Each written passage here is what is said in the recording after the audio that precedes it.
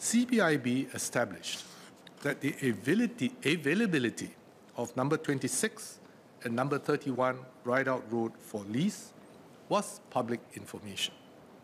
Both properties had for lease signs displayed prominently at the gates of these properties, and in addition, number 31 was listed on the State Property Information online website.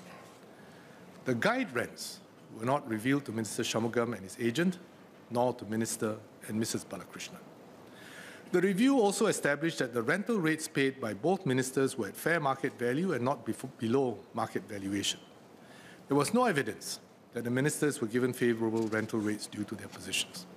Nevertheless, the public service will reference this case as an additional example to reinforce the importance for public officers to act with integrity.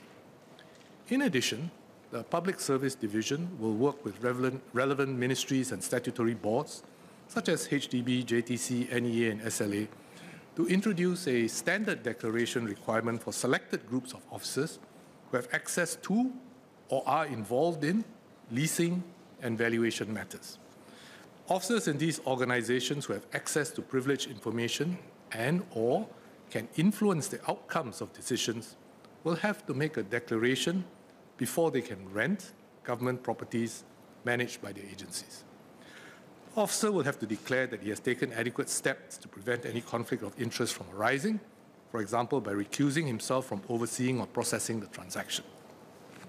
These properties will include commercial and residential state properties such as black and white bungalows, terraces, factory, office spaces, business parks, shops and neighbourhood centres, hawker and market stalls.